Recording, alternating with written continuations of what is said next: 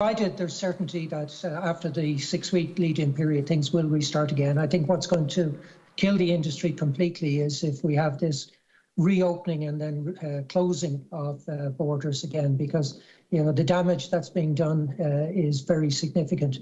The real challenge airlines face, and this is particularly true of Aer Lingus, the cash burn that the airline faces, which is significant, will actually increase as the airline starts to get back up and running again.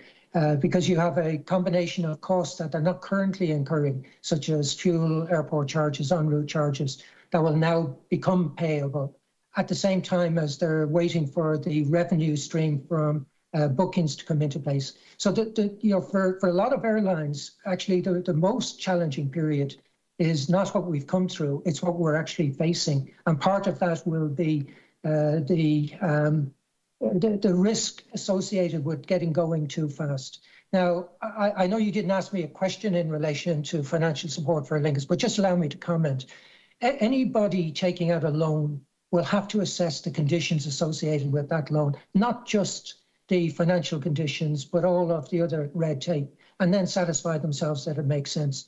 You can put all the conditions you like, but that doesn't mean the loan will be accepted. And it doesn't mean that, therefore, you have a strong card to play. What you've got to do, and this is, I'm sure, what the management team at Aer Lingus is looking at, is you've got to provide certainty that if Aer Lingus starts operating on the transatlantic again, it will be able to continue to do so, because the costs associated with ramping up a transatlantic operation are massive. And it's that period that the greatest risk is being taken.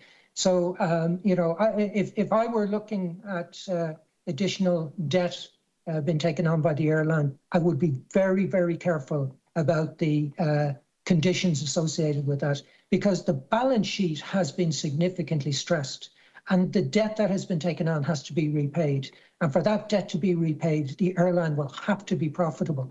And you cannot impose non-commercial, restrictive covenants on an airline and hope that it'll be in a position to repay the debt. So you need to be very careful. I don't see how Aer Lingus can sensibly guarantee the operation of a Shannon transatlantic base, given that the summer season has effectively been lost yet again, and the very significant seasonality associated with the transatlantic operation into Shannon. I agree with you. I think it's really sad to see it, and it's terrible for everybody involved. These decisions are not taken. These decisions are not taken lightly by airline management.